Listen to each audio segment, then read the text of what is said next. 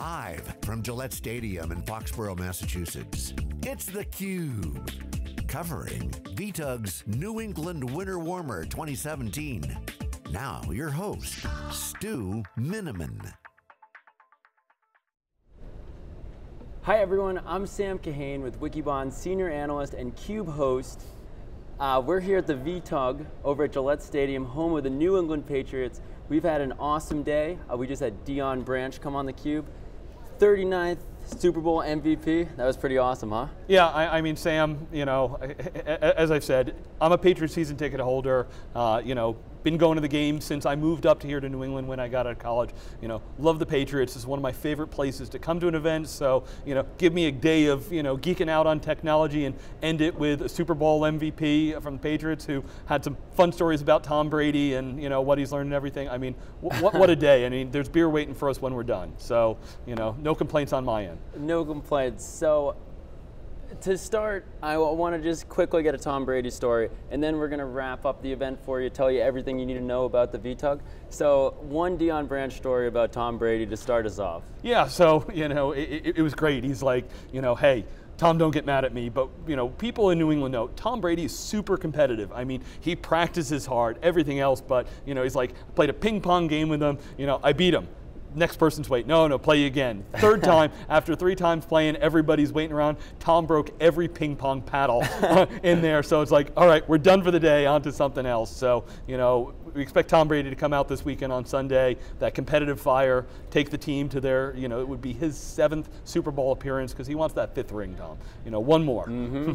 All 5. Come on, Tom, let's do it. Yeah. So, you know, this is a user event. Let's talk about the users. What's new with the users here? Yeah, so what I really like about this event is it's pretty broad in scope. So as customers are getting ready for things like virtualization, you know, adoption, cloud, containers, you know, developers, everything that's going on there, you know, they're learning all these new technologies and understanding how they work. So what's changing? You know, let's start with storage.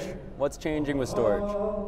So, you know, storage, we talked to a number of people in storage. You've got, you know, hyper-converged infrastructure. You know, SimpliVity just got bought by Hewlett-Packard Enterprise. You and I did a video about that yesterday, Sam. Yes, we did. You know, Nutanix is here with there. You've got the kind of secondary storage, kind of looks like hyper-converged, like Cohesity. A lot of, you know, these new waves coming in. You know, Flash, of course, you know, very, you know, important wave in storage. And then, you know, where are, you know, things like machine learning and IoT fitting in. Interviewed Igneous on the program to talk about that because, you know, Object has gone through a rebirth as to, you know, some new sources of data, massive amounts of data. So, you know, lots of changes in the storage industry. Some of it really changing. It's not about the storing of data, it's about leveraging data. It's about, you know, weaving it into clouds and new applications. So, you know, kind of that, you know, death of the old storage, but long live, you know, storing, you know, what the importance of data.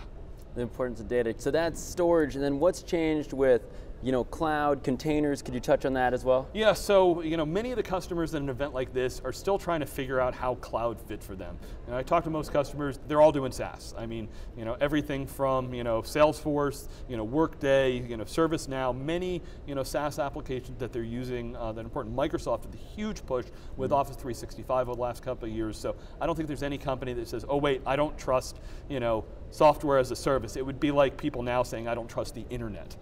You know, it's just the way that a lot of people do business.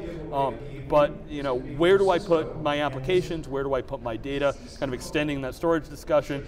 So, you know, there was a good discussion of AWS. I interviewed a consultant that helped with, you know, large scale deployments of AWS. You know, lots of mobile interactions. Talked to Docker about how getting closer to the application and being able to have flexibility as to where I put that. So whether it's on premises, you know, using OpenStack or, you know, putting it in public clouds, Docker works across multiple components. You know, another thing we talked about Red Hat about that options and choices is something that many of the technologies are giving me, especially we talk about things like open source and cloud. You know, some of that portability is something they want to look at more. So for the people watching who want, you know, a couple sentences of takeaway from this event, what is the big takeaway here? Yeah, so I mean the biggest takeaway for me is, you know, we talk about the practitioners and the users. I think it was Dewey that said, Dewey Sasser, who was the consultant I talked about from AWS, he said basically, if you're in IT, you need to stay curious, you need to keep learning, because we've been saying this for years, what you're doing today, 5 years from now it's going to be totally different. If you still think you can keep doing things the same way, you're going to be out of a job, you're going to be out of business because your competition's moving. And this is a little bit scary for a lot of people, because it's easier to just kind of do what you know, but there's lots of your peers out there doing it, lots of places like this user group where I can learn more. So that's really important as we head into 2017. What goals are you going to set for yourself? Am I going to take new courses, do new certifications, or just look at some areas outside of my comfort zone, because absolutely things are going to change. So, great event. We got a big weekend for the Patriots coming up. Where else are you going after this?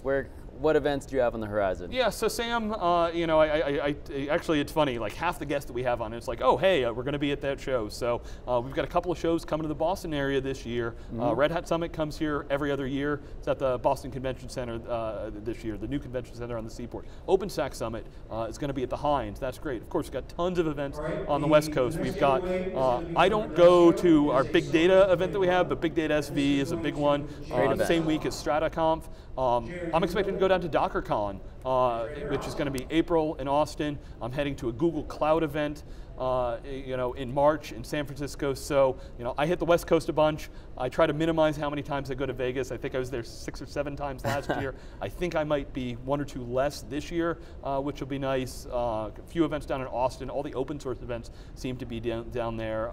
I'm real easy to get in touch with. If you see on the lower third, my Twitter handle's Stu. It's just stu@siliconangle.com is my email. Hit me up. You can look at our website as to what events we're going to be at. We're actually going to launch a new wikibon.com website soon, where we're going to have events listed. So you want to know where I'm at and what webinars I'm doing and things like that. We're going to make it real easy. So that's something we are looking forward to in 2017, and lots more events too, Sam. Great. So as you said, I think the beer is waiting for us. So any last words, or should we wrap it up? No, just look, as always, thank you to our audience. Really appreciate this. This is an event we give back to the community. We love to participate in this. So if there's anything we can help with, feel free to reach out. Love to be at more events, and love to help talk about all of these cool things going on in the industry. Thank you. So as Stu said, reach out to us. We're grateful to be here. It's been a great event. So thank you for watching. All the interviews are at SiliconANGLE.com. Thanks again for watching theCUBE.